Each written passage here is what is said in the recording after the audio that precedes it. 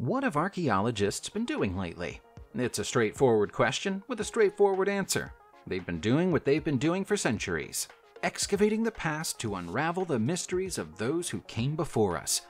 Their recent findings have been remarkable, and the finest among them are on display in this video.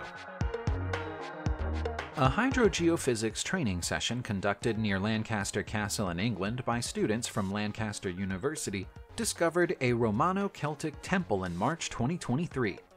Using ground-penetrating radar, resistivity mapping and modeling, studies revealed a walled enclosure with a gateway leading to a processional way. The mapping data also suggests a roadside mausoleum outside the enclosure and what could be the base of an altar close to the temple. The Lancaster Roman fort, first constructed around the year 80 atop Castle Hill in Lancaster to command a crossing over the River Lune, was rebuilt in stone near here during the early 2nd century. Evidence suggests that it remained active until the end of the Roman occupation of Britain in the early 5th century. The fort's Roman inscription records the rebuilding of a bathhouse and basilica in the middle of the 3rd century. Beyond the castle project's leading archaeologist, Jason Wood, explained that the temple would have served the fort and been dedicated to a god, probably associated with the sea or river. The inner sanctum would have been reserved for the priests, while the outer space would have been for elite members of society.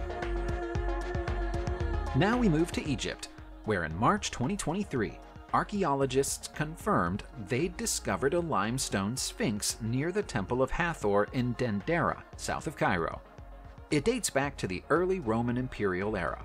Found inside a Roman-era shrine, the Sphinx has a human face and wears a striped Nemes headdress with an uraeus on its forehead, symbolizing royal authority. A Byzantine-era water storage basin made of mud brick was found below the shrine, where the Sphinx and a limestone stele inscribed in hieroglyphics and demotic were discovered.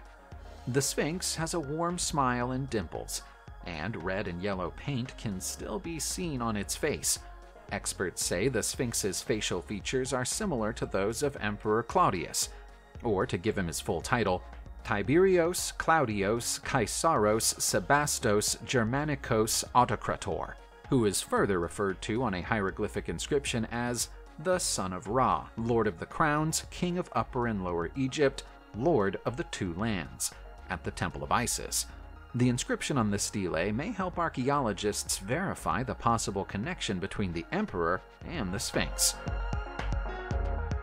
Archaeologists from Poland excavating the ruins of Old Dongola in Sudan confirmed in March 2023 that they've made a significant discovery of ancient Egyptian hieroglyphics inscribed on sandstone blocks.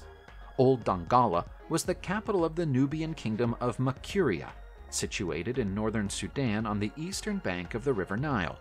The kingdom emerged during the 5th century CE after the collapse of the Nubian kingdom of Kush, and was at its peak during the 9th to 11th century. It extended from the area along the Nile from the Third Cataract to parts of northern Kordofan. The recent excavation has revealed over 100 blocks of white sandstone inscribed with ancient Egyptian hieroglyphics dating back to the 25th dynasty of Egypt, also known as the Nubian dynasty. These blocks were originally part of a structure, possibly a temple, built in the first half of the 1st millennium BCE, which is the earliest example of human activity identified on the site. The discovery is significant because it pushes back the known history of Old Dongola by over 1,000 years. As this is an active archaeological site, there might be more to come from it. Archaeologists in Egypt have identified the location of one of the battles that occurred during the Great Revolt, a conflict between ancient Egyptians and the Ptolemaic kingdom from 207 to 184 BCE, which is referenced on the Rosetta Stone.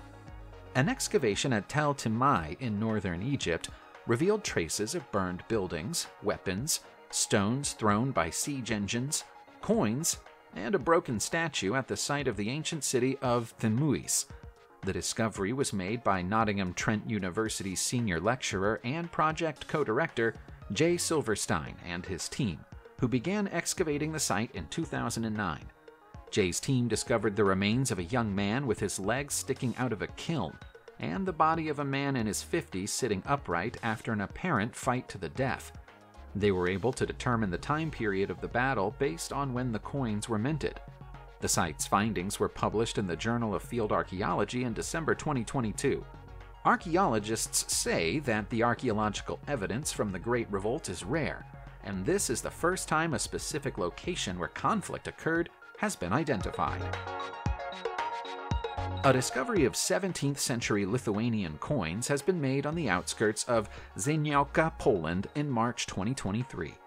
The hoard was found by Michael Lotis, who was scanning a field with his metal detector, searching for lost mechanical agricultural parts, when he came across some loose coins and a ceramic jug tightly packed with more coins. Lotis notified the Provincial Office for the Protection of Monuments in Lublin, which he had to do by law, as unlicensed metal detecting is illegal in Poland. Archaeologists were dispatched to the site and found that the hoard was deliberately buried in a layer of subsoil. The hoard contained around 1,000 coins, mostly Lithuanian crowns and shillings, with most of them inside a traditional Polish suwak vase. The jug and contents weigh 6.6 pounds. The coins were minted at a time when Poland and Lithuania were united in the Polish-Lithuanian Commonwealth, a joint state with a multi-ethnic population of more than 12 million people. The hoard is now being fully excavated and will then be analyzed at the Archaeology Department of the Museum of Southern Podlasy in Biała Podlaska. Here's another discovery from March 2023. Archaeologists in Bjørvika district of Oslo, Norway, have discovered the well-preserved remains of a medieval wharf, which they believe to have been built by a Norwegian king. The wharf was constructed using large logs interlaced into bulwarks, which were then embedded into the seabed. The structures built on top of the foundations pressed them deeper into the clay, where they were preserved even when the surface structures were lost. Over 26 feet of the wharf's foundations survived in good condition under the clay of the Oslofjord seabed. Impressions of barnacles and mussels on the logs suggest that they were left exposed in the water. The discovery has come with unexpected questions regarding the wharf's construction, as there were several layers of dung, food waste, fish bones, and sodden peat inside the bulwark, and it ought not to have been possible to throw scraps of food into what was, theoretically, a closed construction. Researchers plan to dendrochronologically date the timbers to determine who built the wharf.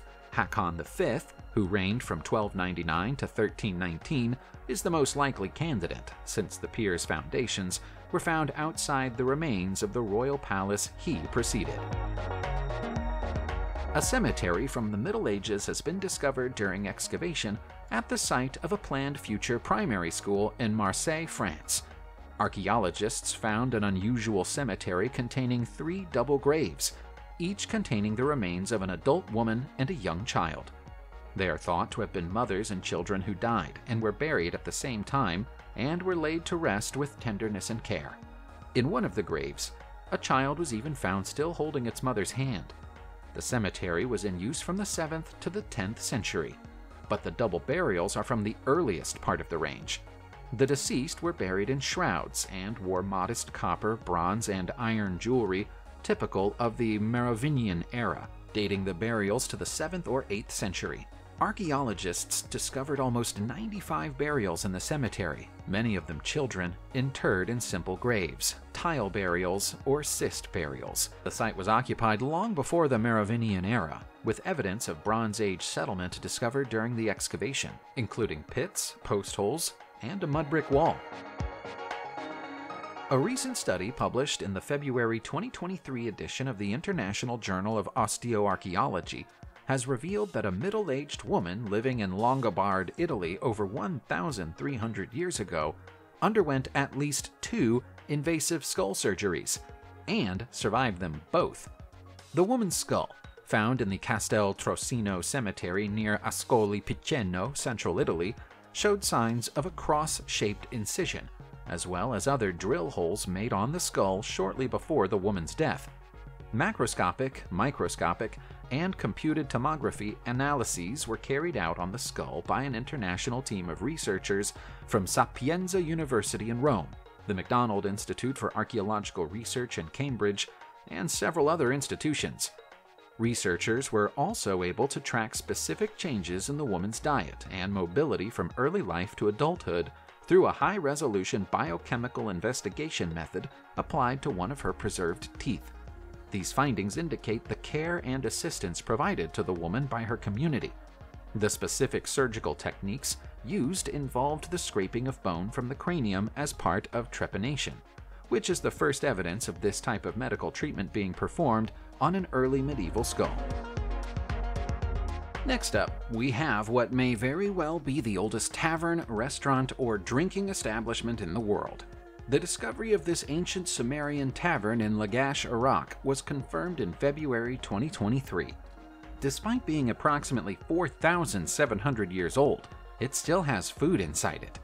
Back when the tavern was built, Lagash was an independent city-state with its own king. As such, it was one of the first urban centers in the ancient Near East. We can't confirm that this is the world's first tavern, but nor can we rule the idea out. Within its ruins, archaeologists have found 150 serving bowls, benches for diners to sit on, the bones of animals and fish, and even a primitive refrigeration system.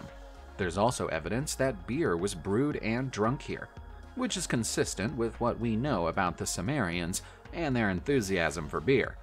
The evidence comes in the form of a cuneiform tablet, upon which a recipe for brewing beer is etched. Finding the tablet means that it's now possible to brew authentic Sumerian beer. We're sure there are some hipsters out there who'd love to try it. In February 2023, archaeologists in Oswiecim, Poland, uncovered a 300-year-old wooden mikveh, a bath used for the purpose of ritual immersion to achieve ritual purity in Judaism. The excavation was conducted as part of preparations for an underground car park in the city. This discovery is one in a series of artifacts from the Middle Ages that have been found at the site. The mikveh is well preserved, which is unusual for wooden structures as they tend to decompose and break down over time due to fungi and microorganisms such as bacteria. In this case, waterlogged conditions prevented bacteria from thriving by not allowing oxygen to penetrate the wood. The traditional rules regarding the construction of a mikveh are based on those specified in regulations laid down in the Torah and in classical rabbinical literature, which describe the requirements for a natural spring or well of naturally occurring water, as well as cisterns filled with rainwater, to supply water for the baths. Jewish people first settled in Oswiecim in the 16th century, and the mikveh discovered by the archaeologists dates back to the 17th or 18th century. The find provides historical and architectural insight into the basic elements of Jewish life in Oswiecim. This is an especially poignant find, as the site of the discovery isn't far from Auschwitz. Archaeologists in Germering, Germany, made a fantastic discovery in January 2023, a Bronze Age well filled with ritual offerings, which is believed to be over 3,000 years old. The well is incredibly well preserved, with its wooden walls still partly damp from the groundwater. This has ensured that the organic materials discovered within it have been equally well preserved, including a total of 26 bronze garment pins, amber beads, 2 metal spirals, an animal tooth wrapped in metal to make a pendant, and over 70 ceramic vessels. The condition of the vessels indicates that they were carefully lowered into the water, rather than dropped or thrown. As such, it's thought that they were part of an offering to the gods, made during a time of drought when the water table had dropped significantly. The hardships faced by the settlers at the time may have spurred them to sacrifice their most valuable possessions to their gods, in the hope that their fortunes might improve.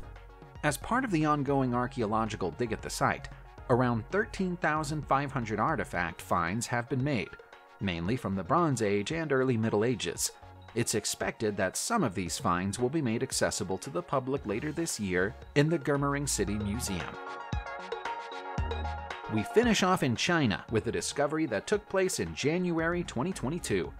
If you've been watching this channel for a while, or even if you just have a keen interest in archaeology, You've probably seen battle armor made from almost every material imaginable, from teeth to coconut shells. However, you probably haven't seen armor like this before. It's been labeled fish scale armor, and it's approximately 2,500 years old. The name is a little misleading, as the armor found inside the tomb in Turfan on the edges of the Taklamakan Desert isn't actually made of fish scales. Instead, it's made of more than 5,000 overlapping scales of leather, arranged in a pattern to make them look like fish scales. Experts think that it was imported from the Middle East, and so might represent a rare form of technological exchange between the two territories at that point in history. Armor like this would have been useful because it offers better protection from blunt force attacks than mail armor and is also cheaper to make, but it lacks flexibility and coverage. Subscribe to the channel and turn on notifications, and you will be the first to know when a new video comes out. Thank you for watching, and see you soon.